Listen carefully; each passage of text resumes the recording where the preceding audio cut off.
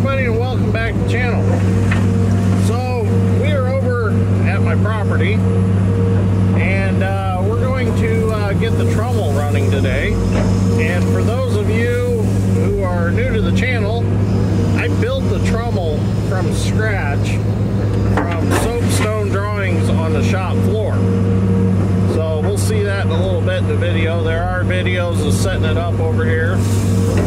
If you want to look back through the archives, I believe I even have a playlist of them. But anyways, we're going to get it running today.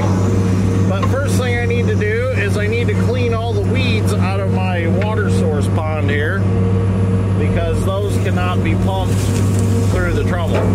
Those will cause issues. So I need to bench the 270 down first so that I can reach down there to dig all that out, so that the pump can pump without getting any weeds in the suction screen down there. So I'll get this bench down, and then we can start washing some stone, hopefully. It's been a while since all this has been ran. I set it up about 2, 3 years ago, and just hadn't had time to run it. But now I need some stone for around the new shop, so we need to get it running.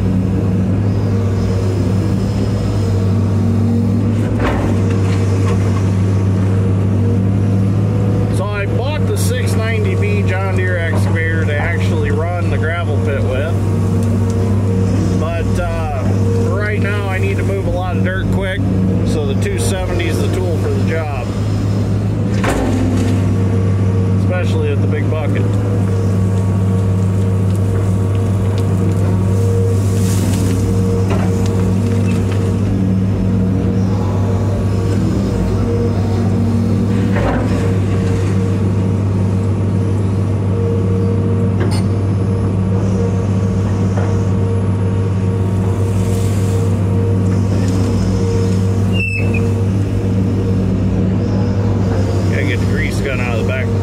That bucket.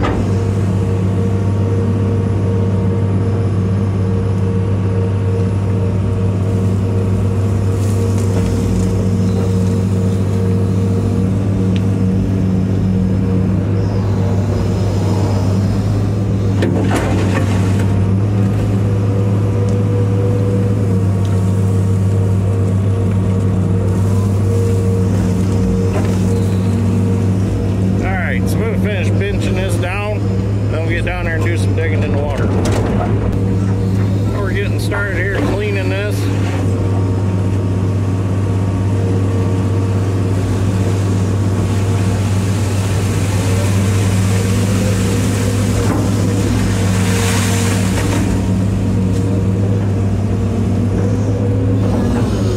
We'll eventually wash the stone out of that too. I'll try to get this a little deeper than when I had it before.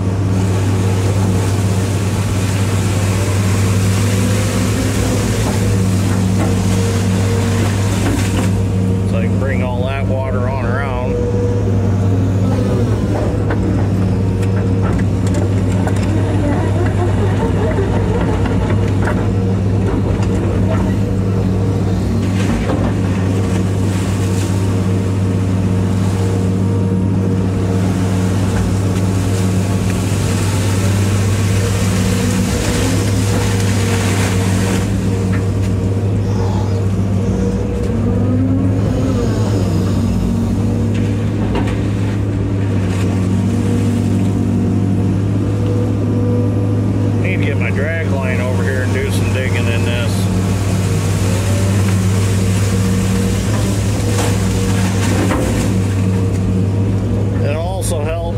Turn the neighbor's irrigation off. No, not really. But when they do run the irrigation, it does suck the water down in my pond, because my pond's shallow and his well's deep.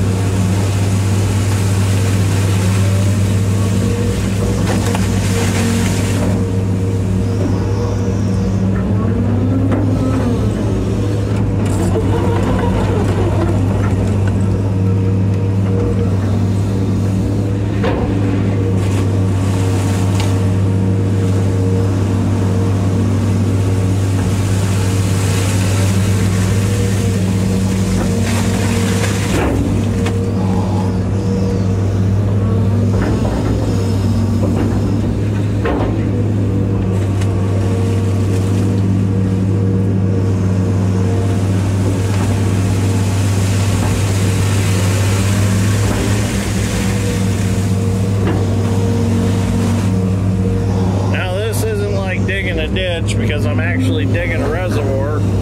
So if you notice, I'm trying to hog it out quite a bit because I want it deeper. Because I'll just keep digging and digging and digging out of this. I don't care if the banks slough in. It's all going to be dug out anyways. Eventually this whole area right here is going to be dug out. I need more water is what I need. So in order to get more water, I got to dig a bigger pond.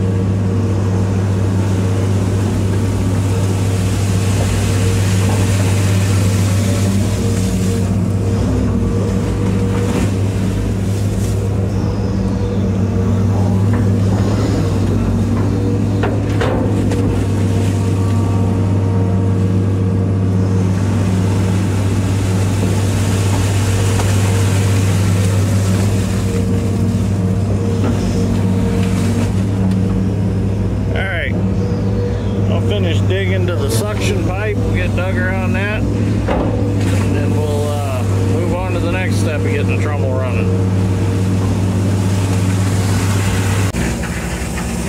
Well, I got the trommel running, and I thought, you know what, I'm just going to go ahead and throw a couple buckets of dirt in with the 690 and see how everything goes before I start a video. Well, I had a couple buckets finished off the dry rotted belt in my feed hopper that you see over here.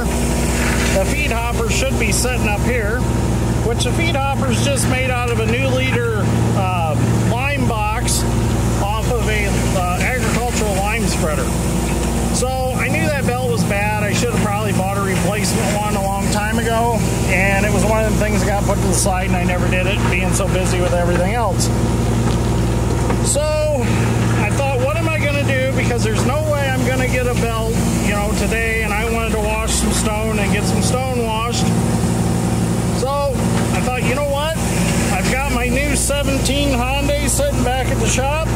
I'm going to move that feed hopper out of the way, and I'll just feed the pre-wash with the little 17. I wasn't going to unveil the 17 until I dug in my electric service for my shop, but here he is. So I ended up buying this machine. It's the one that you've seen in the video of being at the fair. I sat there and I looked at it for quite a while the one night at the fair, and I thought, you know what, I want one of those. So made a deal with Harding's Heavy Equipment and I got it bought. So I officially own two Hyundai excavators now, a 17 and a 220. Well, what a size difference, let me tell you. But I've always wanted one of these little machines to do pipe work around irrigation systems and, you know, put pipe and wire in. There's a lot of times where we could really use a small machine for just repairs, and this will come in handy for all that. Plus, you know, I got all the stuff to do with the new house yet, all the utilities to run, so it's going to come very in handy. Or very handy, what I'm trying to say. It's working really well for this. I don't have a very big hopper to dump in, but that's all right. Camera might be a little jiggly because there's not very many options to mount a camera on here. I don't have the handrails that I do in the big hose, big excavators.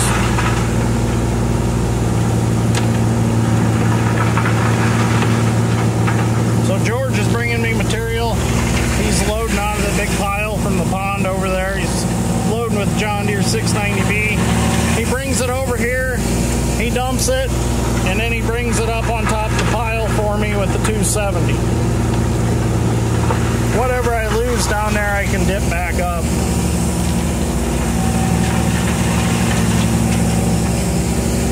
This is a 24-inch bucket, and the little 17 handles it just fine. I'm really impressed with it.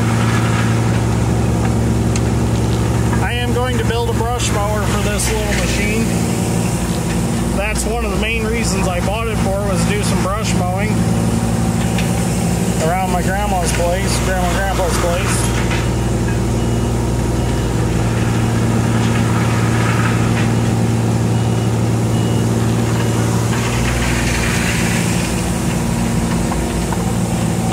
And nimble, that's what I really like about it.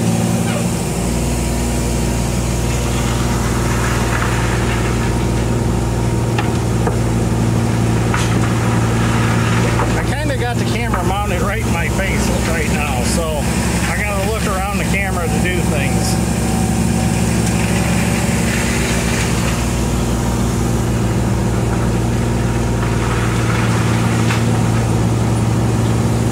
A pretty good pace. I'm on my third haul truckload of dirt that I've run so far, and I've run it in about probably an hour and a half probably.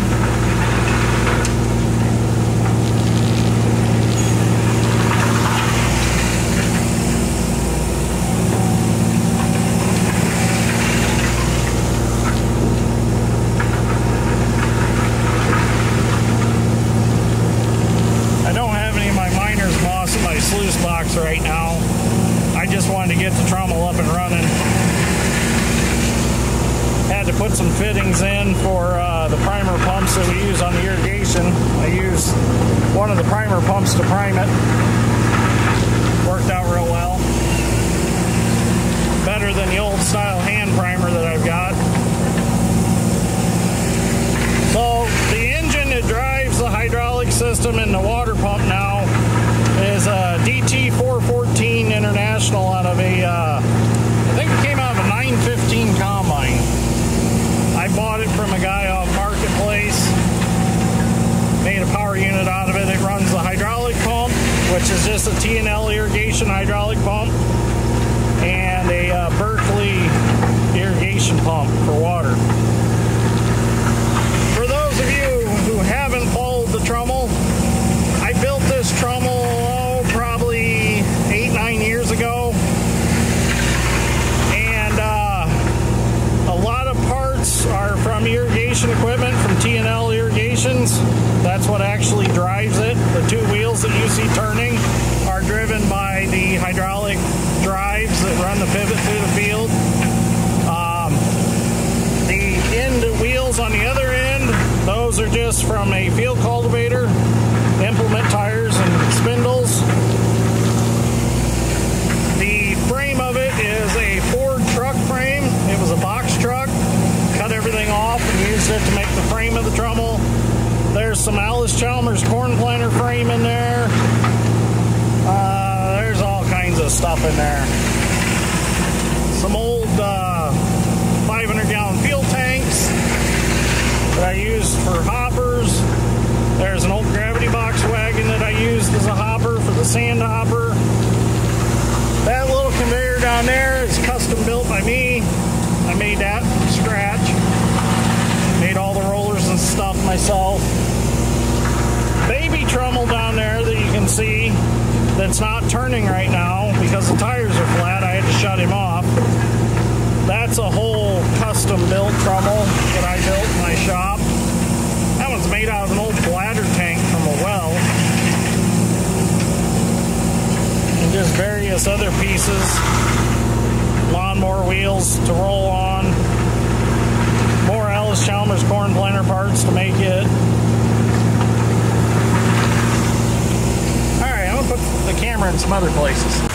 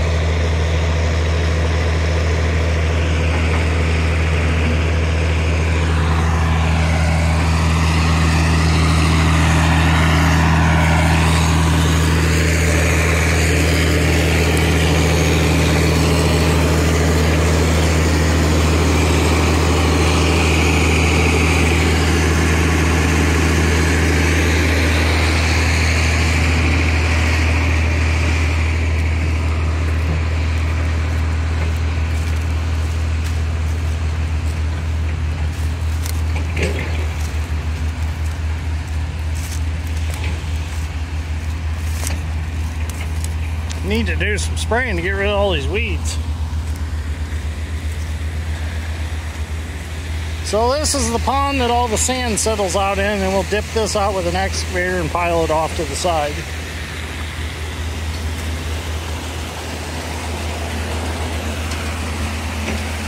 This is just a look at the backside of everything. So there are a lot of videos on me building this stuff, just not exactly the trommel itself. But like that water manifold, things like that. Adding on to the sluice box. So there are more videos on YouTube of this. Alright, I'm gonna feed it some more. Well, there we go. This is the first time that I've run this trommel this long in a very long time. Back when I had it set up at my parents', I ran it quite a bit, but this is the first time I've run it this much since I've set it back up. Everything seems to be running real good, other than we had a few water issues. That's why we got a little bit of mud in our pea gravel. But I'm going to string that out anyways, and I'm going to use that to pile other stone on. So it's no big deal. The river rock, as I call it, or 8, that I call landscaping stone for around the house, that comes very clean. That looks really good. The stuff that come out the end, there is a few big rocks in there due to the fact I don't have the grizzly bars on the feed hopper up there. Kind of without the feed hopper up there, it's just kind of whatever gets in the bucket goes down to pre-wash. I did sort a few bigger rocks out, but it doesn't hurt to send some bigger rocks. It's not really going to hurt the inside of the trommel. It's tough. It is a 1,000-gallon, well, it's an anhydrous tank, so it's pretty thick. I cut all the rings out with a plasma cutter, took 3-inch angle iron, and made the actual frame of it, I suppose you could call it. And let me tell you, that was a lot of fun to get all them bands cut true.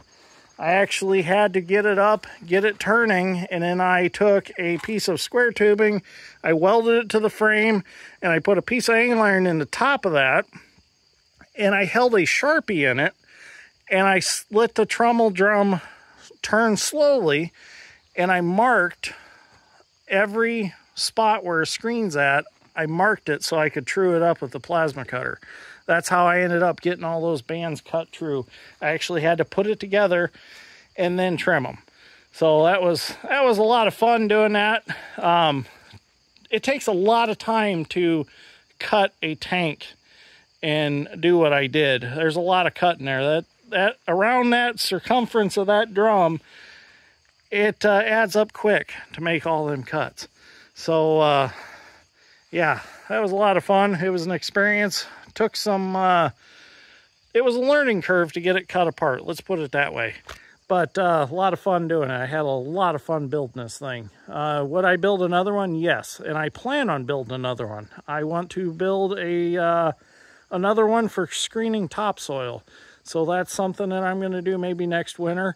When I get some time here in the new shop, I'm going to build another one. But anyways, so this has been your introduction to the 17Z9A Hyundai mini excavator.